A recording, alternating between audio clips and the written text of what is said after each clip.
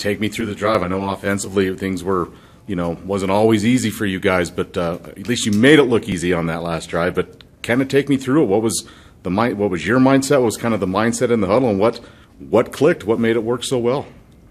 Well, first of all, we just had to believe on the sidelines. We didn't have any doubt. I mean, it was a different mentality going into that last drive. So we didn't have any doubt. I think the line blocked their ass off on that last drive. Plenty of time back there. We just made plays. Things just opened up, and we were just opportunistic.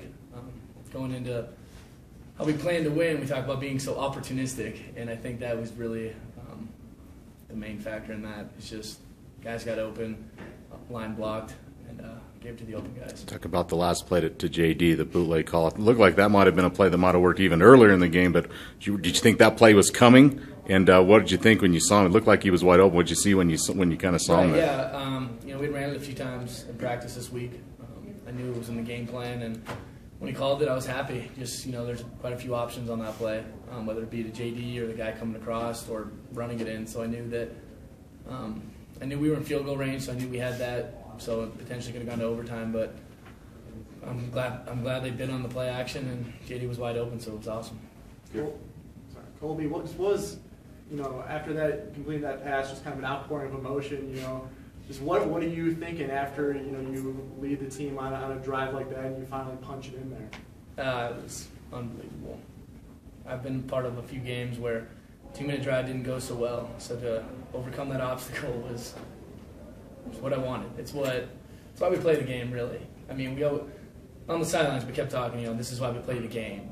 Saturday night lights, underneath the lights, chance to win here in the fourth quarter, 2-minute drive with your best friends, your family, and we did it, and it was awesome.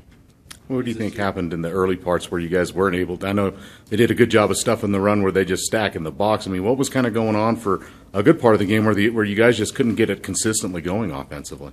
Air Force is a good team. I think part of that's a tribute to them, their defense. I think they came out and played really well. We didn't convert enough on third down. I was just looking at the stats. We didn't convert enough, and whether it be they played well or we just missed a little thing, we just got to stay more consistent.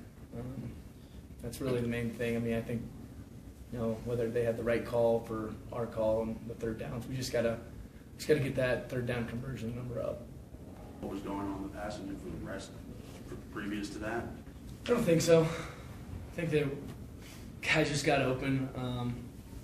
We ran a couple different plays that we hadn't ran earlier in the game, and Coach Began called a great drive there at the end. So I don't think there was a whole lot different. I just think that we knew we had to get in the end zone, and we knew everyone had to do their job, and everyone did. So we got to